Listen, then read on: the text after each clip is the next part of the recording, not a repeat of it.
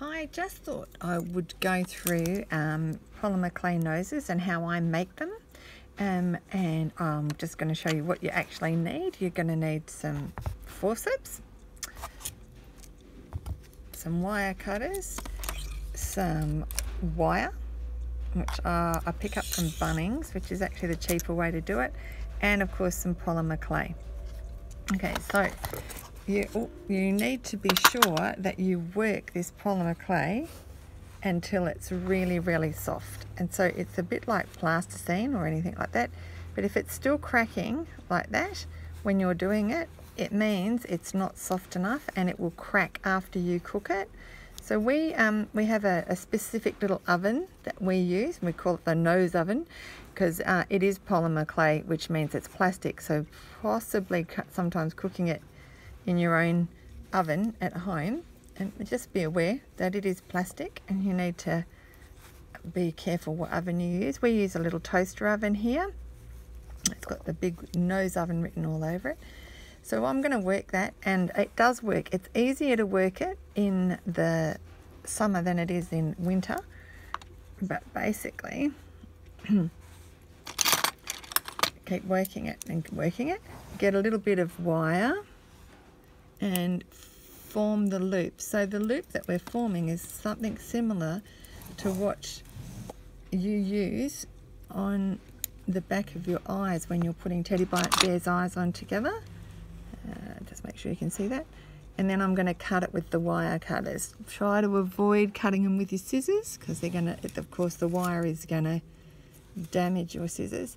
So I cut it nice, and so I've got this great loop in the, and I've formed it with the actual forceps.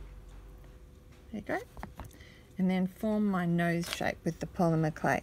So I do all kinds of different noses. You can do, just roll around in your hand and make a circle and then form a shape. I use the little kind of curve on the back of my fingers to help me shape that.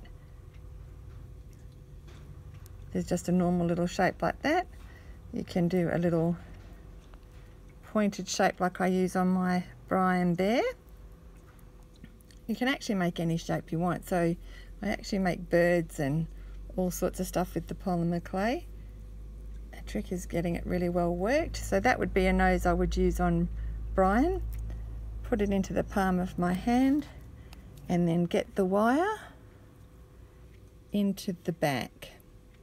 Just like so, nice and even. Push it through. Now, don't push it through too deep, or you are going to end up with little silver dots on the front of your nose, unless you want little silver dots.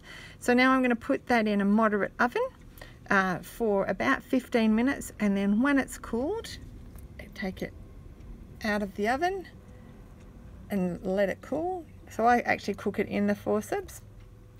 I make sure when I pull the forceps out that I take them out and lay them straight down.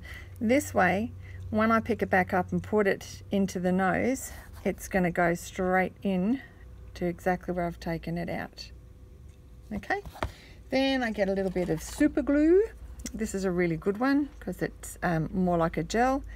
Put a bit of super glue into that and put the wire back in, and I leave that to dry. So ideally you want to leave that dry for at least 24 hours before you attach it to your bear. Then you just go ahead and attach that the same way you do an eye.